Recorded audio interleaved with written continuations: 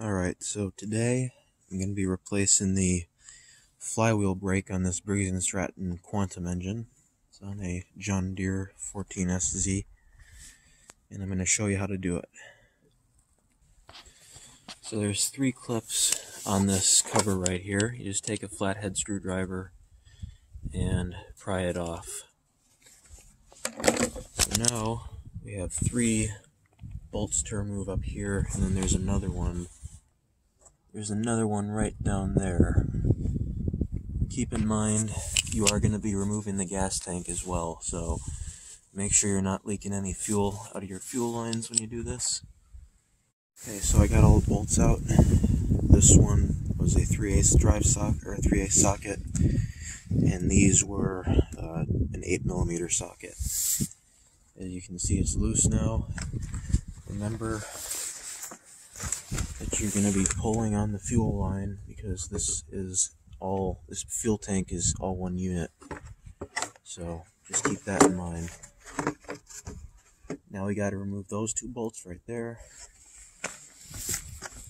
and these 2, and then we'll be able to get that cover off, because the part we're replacing is right here.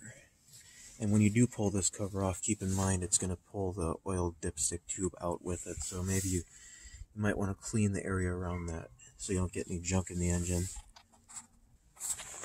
Okay,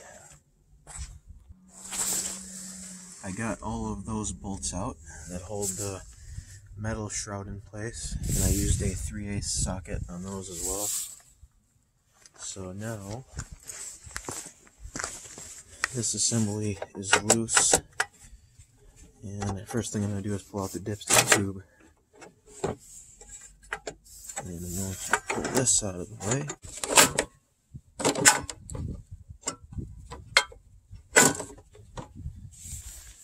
And that should be good enough for what we need to do. As you can see, that brake pad is pretty worn down. So we need to disconnect this cable, and we need to undo these two bolts right here to get this off. There's also a wire going around that has to be disconnected. Alright, so I did have to disconnect the throttle cable to be able to get it out of that part, because the opening on top isn't big enough for it to squeeze through, so you actually have to disconnect the cable. And to do that, you just unbolt it from here, and then pull the linkage out from that hole right there. Alright, there's the old one. It's off. It has 2 8mm bolts holding it on. And here's the new one.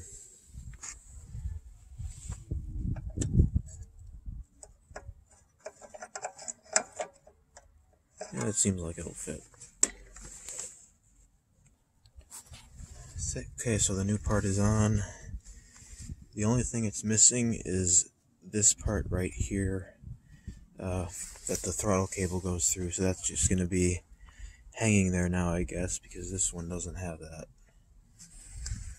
But other than that, it's pretty similar. Wire's hooked up. There's just a little hole on that plastic part that it goes through. And when you engage the engine lever, it disconnects, and when you let go, it reconnects and it stops the engine. And then this is another type of switch that some other lawnmowers use. So, alright, now I'm going to get the engine lever cable through this hole, and I'm going to hook it up.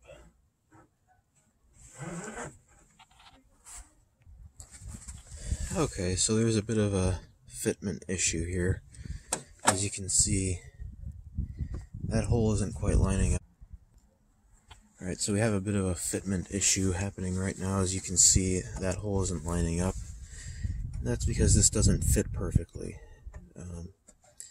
It's probably meant for a newer Briggs and Stratton Quantum engine, but we'll make it work. Alright, so I went ahead and ran the throttle cable through there I just wanted to keep it away from the muffler, honestly.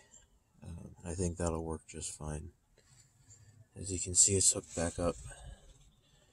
So now I'm going to start putting the bolts back in the metal shroud, and then I'm going to put this back on. Make sure you get the dipstick tube lined up properly as well. And also make sure that wire isn't hitting the metal shroud. Don't forget the little spacer here when you're putting this bottom bolt in down there. You just do the reverse of the taking it apart process, and you'll be good to go.